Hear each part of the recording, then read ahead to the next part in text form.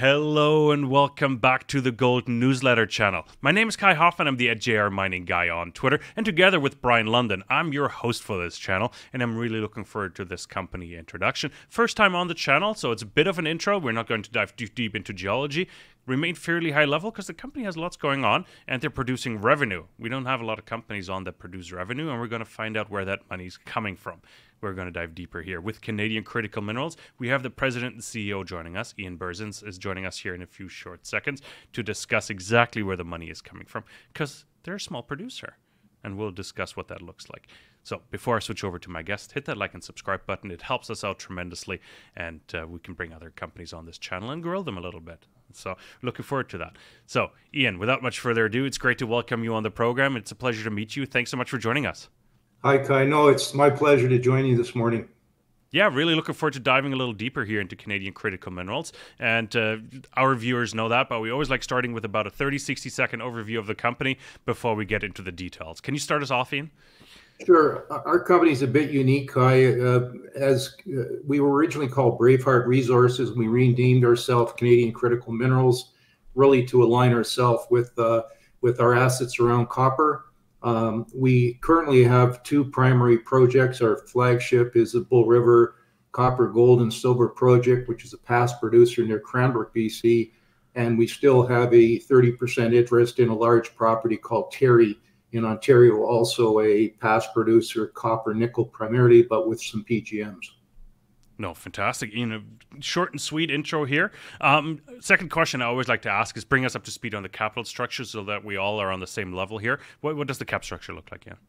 Well, we've just got over 250 million shares out. Primarily, we're still probably 20% insiders, largely retail. We don't really have any institutional, although we'd like to see more of that. We have a fair number of warrants out right now, but they are expiring. So, and then we have some options out there as well. Oh, fantastic! Yeah, no worries. How much cash do you have right now, Ian? Right now, we're kind of hand to mouth. Where the cash we have is coming from the sale of stockpiled ore at the Bull River mine. So, as of this morning, I just got a check for $256,000 US. So we have more money than we did last Friday. I'm surprised you're here, not at the bank yet, Ian. So make sure to deposit that. That's a chunky check. Don't lose it on the way. No, fantastic. You mentioned you were Braveheart Resources, so maybe we start a bit with the history of the company. Like, how'd you acquire the projects, and what's the history here? So Braveheart originally was trying to advance some small gold mining projects in the West Kootenays. I got involved in 2018. At that time, they had an option to purchase a small gold mine in, like I say, near Nelson, British Columbia. When I got involved in May of 2018, funnily enough, within 30 days, we had an opportunity to get involved with trying to pick up a mine that had just gone into CCAA called Bull River. And then about a year and a half later, so we acquired the Bull River mine in January of 2019. And about a year and a half later, we had an opportunity to pick up 100% interest in the Terry copper nickel project. So that's kind of the history of the company. So we've morphed from, we have done exploration drilling, but we're really in the development phase now with a small cash flow coming from the sale of a large stockpile at the Bull River mine. Yeah, fantastic. Run us a bit through the Bull River mine, and because it seems to be your main asset right now, 100% ownership. Run us a bit through it. Like, what does the reserve status look like, and how current are the numbers there? Yeah, it's a unique project. As I say, it was a past producer with Placid Oil back between 70 and 74. It was in private hands from 76 to 2010. And so the mine currently has a 700-ton-a-day mill. The crushing and grinding circuits are intact. The float circuit has to be replaced, and it was our intent to add filtration. So we would be doing a filter tails or a dry stack. The mine is fully developed down 350 meters, 22 kilometers of tunnels. accessing the ore body on 7 different horizons as we speak. And so it's a unique situation. We have over 2 million tons at over 2% copper equivalent. And when we purchased Bull River out of the CCAA process, we bought the shares of Purcell Basin Minerals at the time, and that was to ensure that we could protect about $160 million in tax pools. So we thought that was a good advantage. So this project will not pay tax for its foreseeable future, and notionally at about a 700 ton a day run rate, the mine would run for about 12 years. We have I can get into a little bit later, but we had some very successful underground drilling about 18 months ago where we intersected. We have pierce points in mineable structures about 150 meters below the lowest level, which is 9 level. So those were very encouraging, and at some point we'd like to expand on that because those grades were as good or better than anything we'd seen at the mine before. So a lot of, to me, a lot of blue sky here. It's also a large land package, about 10,000 hectares. So at this point, it's really a matter of trying to, the mine has been permitted to run in the past. We currently have permits for care and maintenance, for drilling, for some groundwater monitoring, but we also recently gained a permit to screen, crush, and sort ore from a 180,000 ton surface stockpile. That is making a big difference. I was going to ask you about the permitting situation, what that looks like, because you are moving material now to the new Afton mine. Run us a bit through what that stockpile looks like. What's it, for lack of a better term, the geology of the stockpile? Like, what's the composition of it, and how much have you tested it? Like, how consistent is it? Yeah, this material is not low grade and it's not waste as some people talk about. It's run of mine. So it was material that came from lateral drifting in the vein structures itself. The veins are kind of steeply dipping, large, like 70% quartz. The primary copper metal is chalcopyrite. Copper represents about 85% of the metal value, and then gold and silver are 10 and 5% respectively. So it's steeply dipping, which is good because that will help us in the mining method, whether we do mechanized cut and fill or long hole. And we have, so the stockpile really represents in situ material that's come to deck, arguably with 15% dilution in it. So at this point, we are getting assays back from New Afton from our sorting process. And so we're assaying not only the material that we're sending to New Afton, but also the rejects from the sorter. And so it is validating that the resource on surface currently is approximately 1.4% copper and about 1.7% copper equivalent. Oh, okay. Interesting grades. Run us a bit through like the capex to get the what do you call it? Like the toll milling going here. Yeah. So our toll milling right now is operational. So there's no new capital. We're currently renting an ore sorter from a company in the United States. That rental agreement expires in end of October. So whether or not we will be able to extend it or not, we're not sure, but we'll be able to at least sort to that point. And then we're trying to decide if we buy our own sorter, whether it be from Steinert or Tomer or whomever. Number one, it's long delivery and they're not inexpensive. They're over $1 million. But right now the rental machine is inside a 5,000 square foot maintenance facility. So we have a solid cement floor, power, compressed air, overhead crane, ventilation, and we've added 3 different conveyors to that discharge material from the sorter and one that feeds it to it. So that's kind of the setup, and we've got another contractor that's been involved with the crushing and screening of the pile initially. So the sorter really can't see or differentiate material that's less than 5/8. So when we put it through the crushing screening phase, about 25% of the of the ore or mineralized material on surface gets screened off, and that'll be a feed to the mill when we get up and running.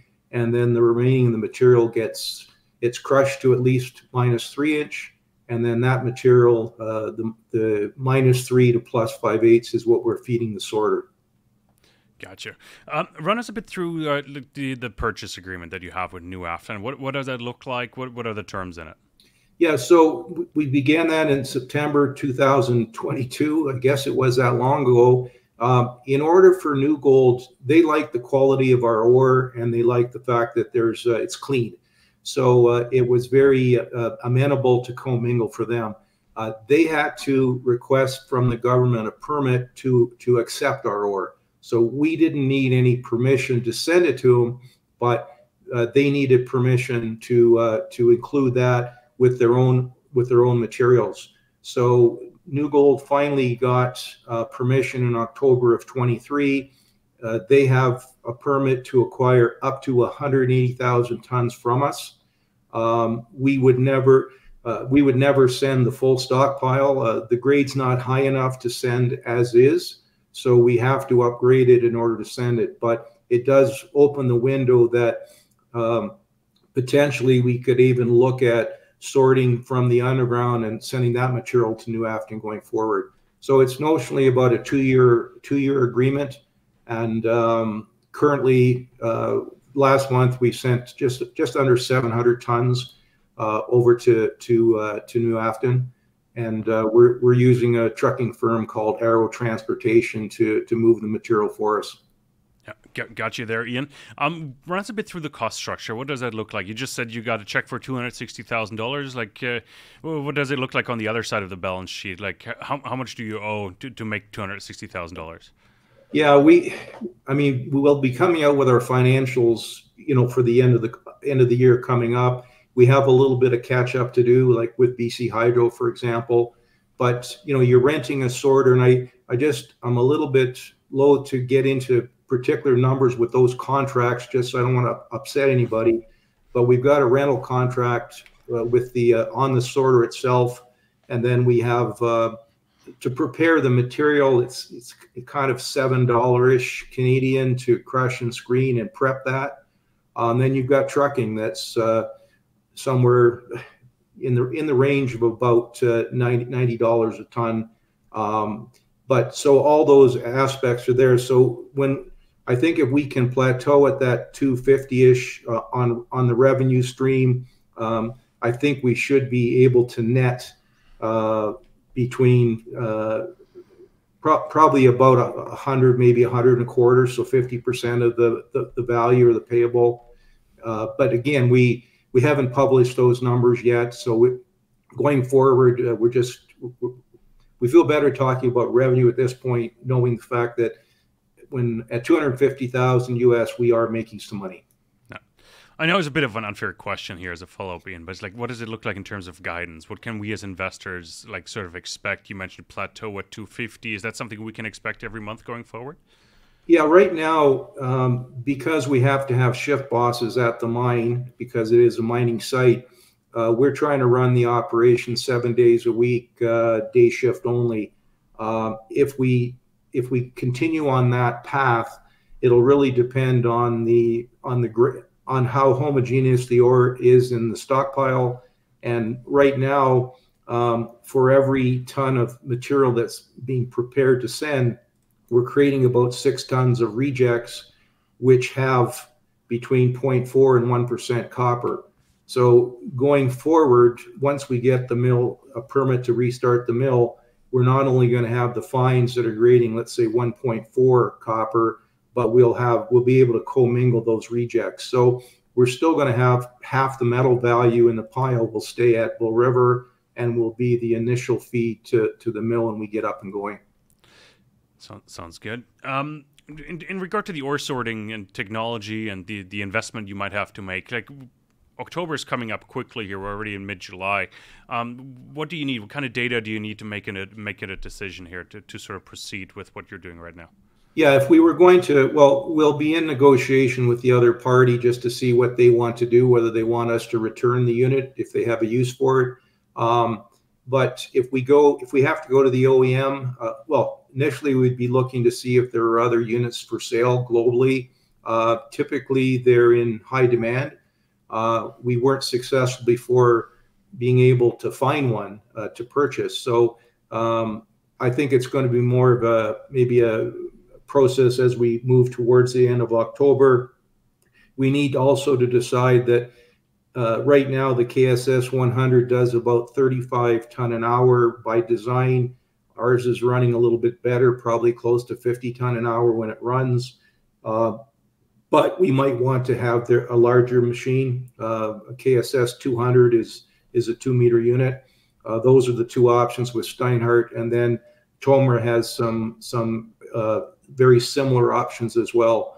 So we'll need to look at, we have a couple of parties that might be prepared to assist us in purchasing a unit and then renting it back to us or leasing it back to us.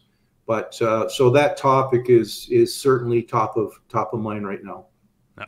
How much longer is the agreement then running with New Afton there? If you were to make, let's assume you were to purchase something in October, let's assume November 1st you start, you have the ideal world scenario, the ore sorter is on site and functional and operational. How much longer is the agreement with New Gold running then? So the original agreement was for 2 years from October 23. We are currently in some discussion there to say, what would it look like long term? Are you interested to take our feed? New Afton currently takes a small feed from Gold Mountain, which is a gold feed, and there are discussions that they're obviously having with others. So they're kind of a central milling facility that can handle gold and copper. And so I can't speak for New Afton, but the opportunity we had in October is they had a window in their production schedule where they had more mill capacity than they had mill feed as they transitioned in one of their underground situations. So, but it's our understanding that they do currently are motivated to accept feeds from people like us, but that'll be really their business decision on whether or not they want to continue with those type of arrangements. The only other facility for toll milling in the province is Nicola Mining near Merritt, and they have capacity, but it's limited. Okay, no, gotcha. Maybe last question here on Bull River. I saw that there's a 3% royalty on the mine. Does it also apply to the stockpile, and who owns it? Yeah, so we originally, when we bought the mine for about $11 million, we had a convertible debenture of $6 million with a group called Cuveris. So we ultimately got rid of that, converted that. When we bought the mine, we took a loan from Aaron Matlock, our largest shareholder and one of our directors, for $5 million. And about a year or so ago, we negotiated with Aaron where we converted his $5 million loan into a capped NSR.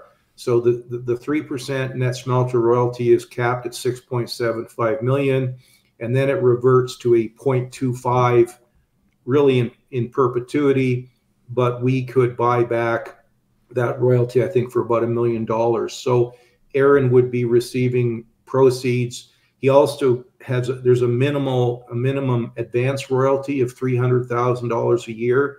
So whichever is greatest, if it's 3% of our proceeds or 300,000, he would get either or, and then any of those monies will go towards reducing the capped 6.75. Gotcha. Okay, no, interesting. Really interesting concept here on Bull River. I think we can put a bow around it. Curious to see what the next steps are, of course. But you have one other project that you own 34% in, and that's a TRE mine. Run us a bit through that, like how that structure come together, because you mentioned it before we hit the record button. It's a bit of an odd duck, so I'm curious what that looks like. Yeah, so we own TRE for about, call it 3 years. Our position currently today is about 30%. And so the current structure, the mine was called Pickle Lake Minerals. And when we sold operatorship and ownership, we now have a structure where Pickle Lake was renamed Cuprum Corp, and it's private. It's being managed on a daily basis by ORCAP Invest, and ORCAP has 38%. we have 30. So we've got still a significant position. It's a unique deposit, and there's about 1.3 billion pounds of copper, about 275 million pounds of zinc, and sorry, of nickel, and about 375,000 ounces of palladium. When that mine ran with UMEX between 1976 and 82, the first 5 years they were primarily focused on the copper, and it was only the last year that they started trying to get values for the nickel. The nickel recovery wasn't particularly good, but the copper recovery was upwards to 90%. So what attracted me to that asset was it is a developed underground mine, but it's flooded. But what we were focused on last year, we did a $600,000 drill program, 7 holes, 2,600 meters. This is at a near surface deposit called K11, which is about 3 kilometers from the old site of the mill. All the holes were successful, and if somebody wants to look at them, ORCAP presented those recently, the results of the last 5 holes. So when we sold the majority interest, the notion was that ORCAP would drill another, well, they would finance through Cuprum another 10,000 meters, and we would be able to expand the K11. Currently, K11 is about 53 million tons at about 0.38 copper. So it's similar to some of the grades that you'd see in British Columbia. We didn't get much traction on the project, largely because people thought it's too big for us. And so we really weren't given much credit. But I think as more drilling takes place, it's not quite drilling, it's not quite shooting fish in a barrel, but we do know it's open on depth at dip and also on strike, and it's fairly shallow. Most of the holes are not much more than about 250 meters. So it is going to be something that is open pittable. And what I like about both our projects is that we're near existing infrastructure. You've either got communities, roads, grid power. So you don't have the challenges that a lot of grassroots players have, like people trying to do things in the ring of fire. So I think infrastructure is terribly important. And in my experience, I just don't think projects like ours get enough attention given how close they are, or proximity they are to infrastructure. Yeah, I do tend to agree there. Yeah, and that definitely makes sense. Maybe last question on TREs. Like, what are your holding costs? What do you have to contribute annually here? Yeah, so we don't have any holding costs for it. Typically, if one was not to do any drilling, you've got property tax of about $60,000. And based on the drilling that we did last year, the holding cost, if you will, for the claims and leases are really paid up for well into 26. So right now, we encourage ORCAP to continue drilling, and we think that as money gets raised to do drilling, then arguably we'll get diluted. Whether or not we have the opportunity to invest alongside that remains to be seen. Gotcha. Ian, what are the next catalysts for the company? What should we be looking forward to? I think the next catalyst really is some consistency on this revenue stream from the ore sorting. Our permit is the big issue. That's the biggest catalyst. We are through this is for Bull River. We're through the pre-application phase. We have a couple $100,000 worth of engineering work to complete before we can submit our final permit to restart Bull River. So that's really why we've been a bit quiet on the permit front. We just, again, comes back to cash flow. It's difficult, or you don't want to raise money before at 3 cents earlier this year. So it'll really be getting that final permit in front of government and then getting it turned around. And we're very positive that it's not a matter that will this get permitted, but when. But at this point in time, government's waiting on us to submit the final application, not the other way around. Gotcha. Fantastic. Ian, really appreciate the introduction here to the company, Canadian Critical Minerals. And you guys trade on the TSX Venture under CCMI, and we're looking forward to getting more monthly regular cash flow updates here from you, Ian. Thank you so much. Thanks, Kai. Yeah, and again, we're also trading on the OTCQB as RIINF. And so, yeah, thanks very much. And it was a pleasure meeting you this morning.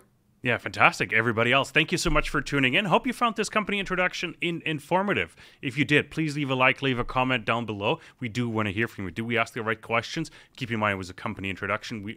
Part 2, we're going to dive a lot deeper on geology, of course, as well. And we'll take a look at mine life and other things. So this was an introduction. Hope you enjoyed it. Thank you so much for tuning in. Don't forget to hit the like and subscribe. And we'll be back with lots more here on the Gold Newsletter channel.